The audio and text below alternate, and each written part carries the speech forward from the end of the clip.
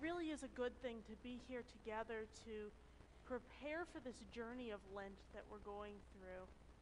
As you look up here at the chancel area, I'm sure you've noticed it looks a little bit different, and we will talk more about that on Sunday.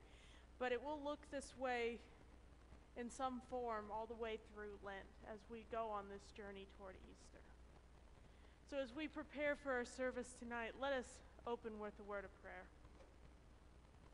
Our great and our glorious God, from the dust of the earth you formed us, and from the dust of death you will raise us up.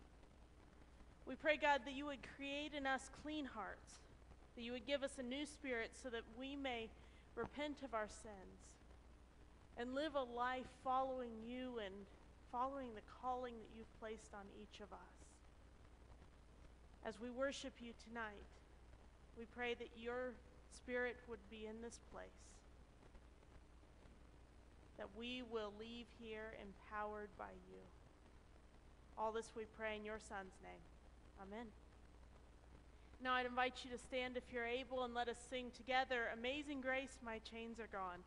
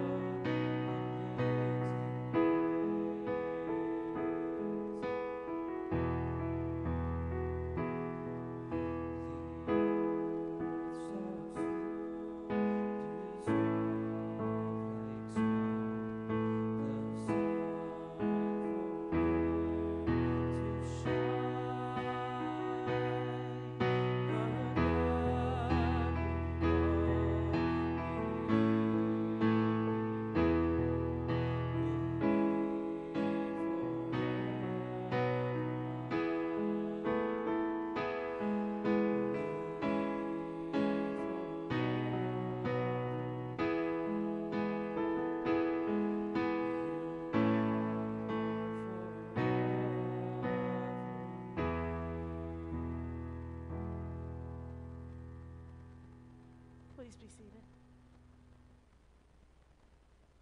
Now, our first scripture reading for this evening comes from Joel chapter 2, verses 12 through 17.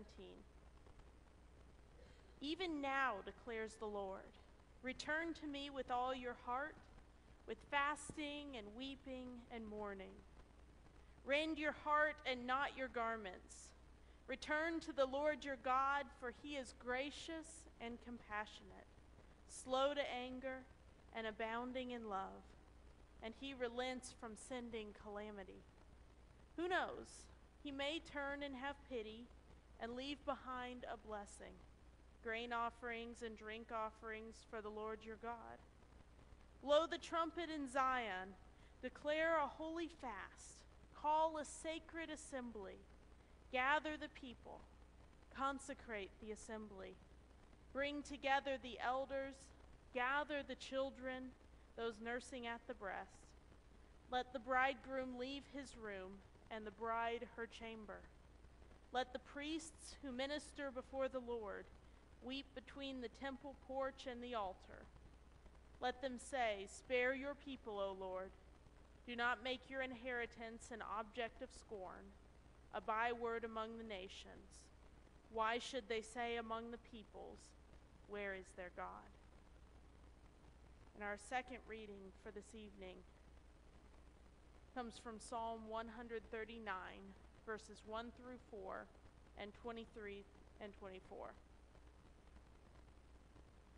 O Lord, you have searched me, and you know me. You know when I sit and when I rise. You perceive my thoughts from afar. You discern my going out and my lying down. You are familiar with all my ways. Before a word is on my tongue, you know it completely, O Lord. Search me, O God, and know my heart. Test me and know my anxious thoughts. See if there is any offensive way in me, and lead me in the way everlasting. This is the word of the Lord.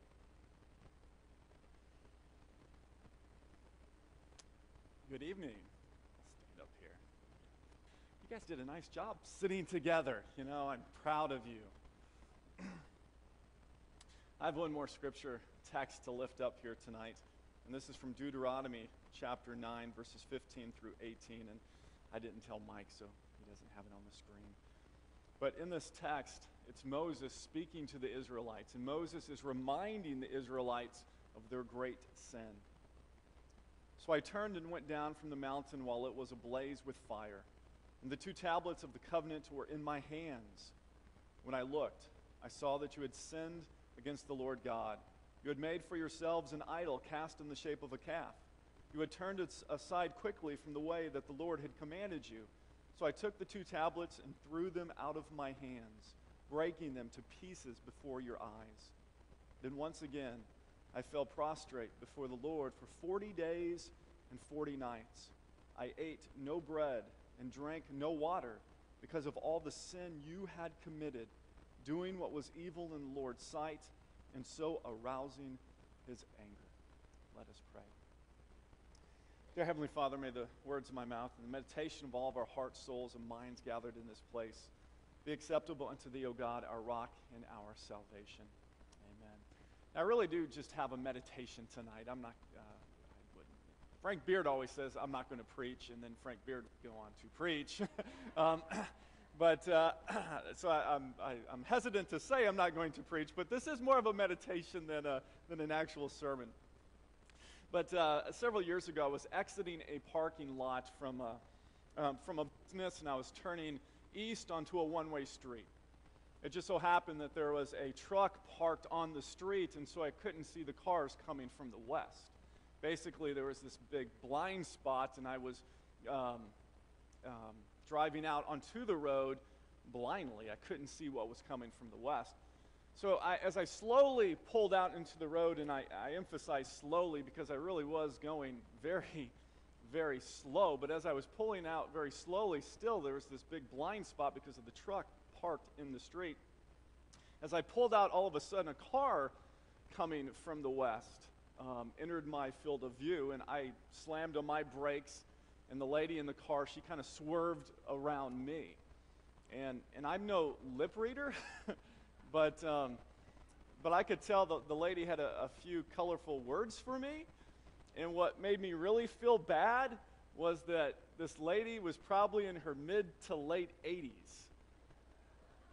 And so at the time, I mean, she was old enough to be my grandmother. Now, what made me really, really feel bad was that as she's swerving around me, and I kid you not, I remember this, but as she's swerving around me, she's got one hand over her heart, like she's going to have a heart attack. And I'm just praying, oh, God, please let her not have a heart attack. You know, I'd hate to, how do you tell people that, what happened? Well, that would have been terrible, but she kept on going. But, we all have different ways of expressing ourselves when we find ourselves in anxious moments or in difficult situations or in tragedies. We just all have different ways of expressing ourselves. Some of us might use colorful words. Others of us might freeze up. In tense moments and anxious moments, we might freeze up. While other people are the opposite, and they want to keep busy. And if they're not doing something that's driving them crazy, and so in anxious moments and sacred moments and stressful moments, they have to keep busy. They have to be doing something. And so all of us respond differently in these types of situations. Now, in our text this morning from Deuteronomy, Moses comes down from the mountain with these tablets that God has given to him. And Moses is coming from a high point in his life. And he comes down, and he sees that the Israelites have made this golden calf with their gold. And basically, they're worshiping this false idol. And what is Moses' reaction? Well, first of all, what Moses does is he gets angry. And that's understandable. I think I would be angry as well. So his first reaction is anger, but his second reaction, if you remember from the text, is to fast. And so for 40 days and 40 nights, what Moses does is eat nothing. He drinks nothing. And why does he do this? Because of the people's sins. And just really quickly tonight, I just want to just give you a brief explanation of biblical fasting. And maybe encourage you to fast over these next 40 days of Lent. And Lent are those 40 days before Easter, not including Sundays. One of my favorite books on fasting is written by Scott McKnight, and it's entitled Fasting. But Scott McKnight defines fasting as something that is done as a response to a sacred moment. So you fast in response to a sacred moment. That sacred moment could be the death of a loved one. That sacred moment could be you losing your job. That sacred moment could be the sins of a nation or your personal individual sins. That great sacred moment could be disappointment. Disappointment over a broken relationship, or it could be desperation. Maybe you find yourself in a valley. Maybe you find yourself spiritually in a dry place, and you are seeking God, and you want to hear God's voice, and you want to see God's face, but everywhere you turn, there is nothing. And it's almost like Christ on the cross crying out, my God, why have you forsaken me? But according to Scott McKnight, fasting is a response to sacred moments in our lives. Now, ultimately, what fasting does is help us to focus upon God so that we don't pay attention so much to the things of this world, and we pay attention to the things of God.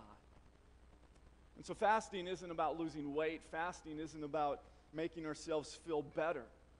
Fasting is a response to a sacred moment in our lives. And for Moses, that sacred moment was the sins of the people. Now, biblically speaking, fasting was refraining from food and from drink. You know, a lot of times during the season of Lent, we'll give up other things. We'll give up chocolate, or we'll give up pop, or we'll give up this, or we'll give up that. And really, biblically, that's more of abstinence than fasting. And I just want to encourage you that if you don't have health concerns, and obviously everybody isn't called to fast because of medical reasons, and if you have a medical reason, I do want to encourage you to abstain from something. But if there isn't a medical reason, I want to encourage you to try fasting. Jesus fasted. The prophets fasted. Time and time again, God's people are called to fast. So maybe you want to fast this Lenten season. Obviously, I'm not asking you to fast for 40 days.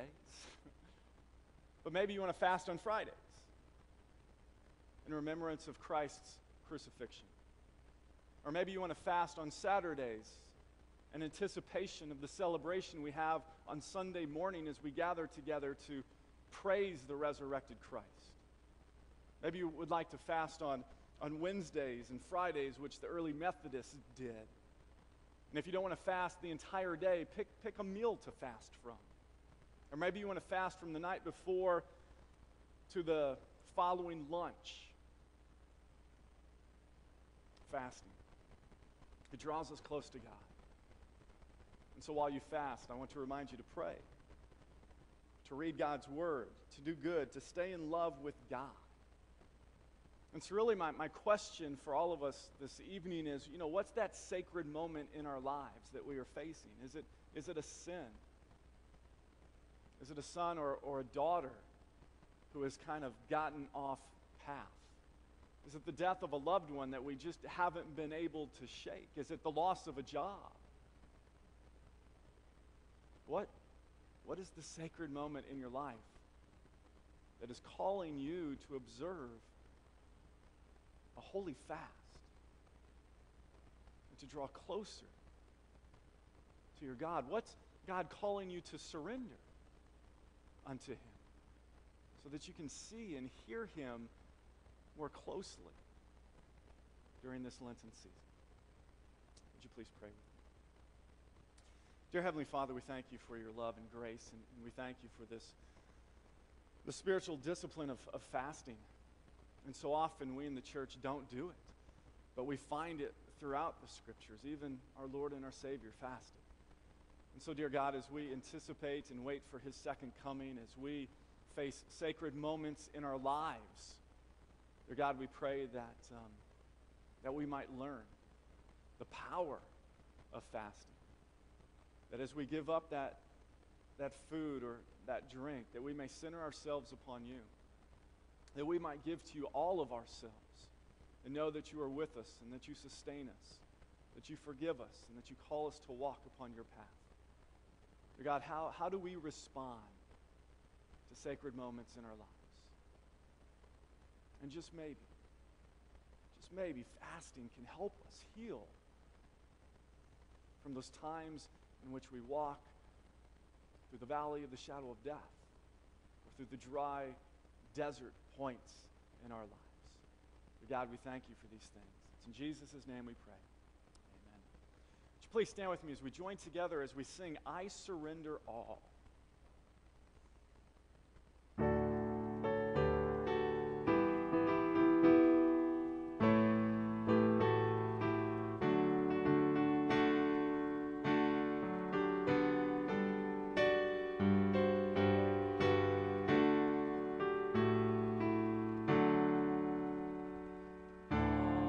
to Jesus I surrender.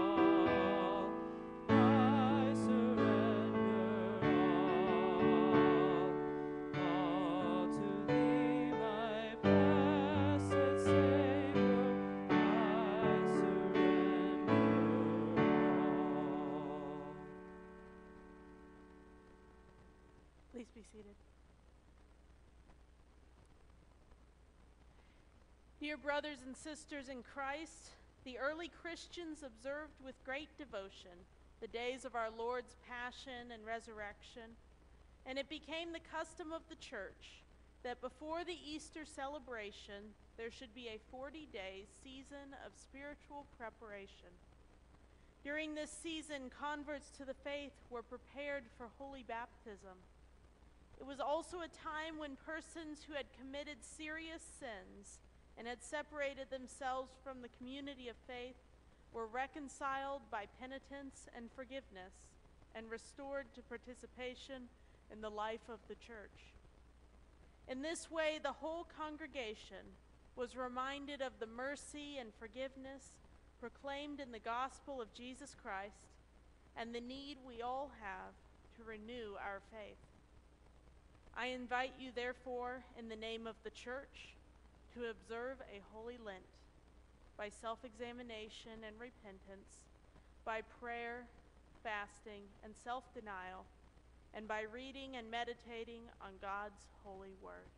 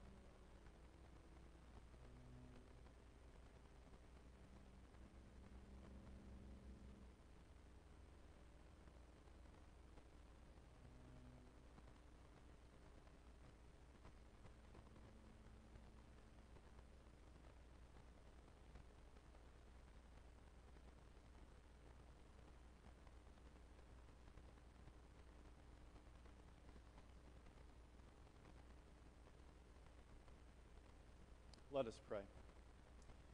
Almighty God, you have created us out of the dust of the earth. Grant that these ashes may be to us a sign of our mortality and penitence, so that we may remember that only by your gracious gifts are we given everlasting life. Through Jesus Christ, our Savior. Amen. The ashes are a sign of our mortality and a sign that we need a Savior. They remind us that from the dust we were created, into the dust of the earth these bodies will one day return.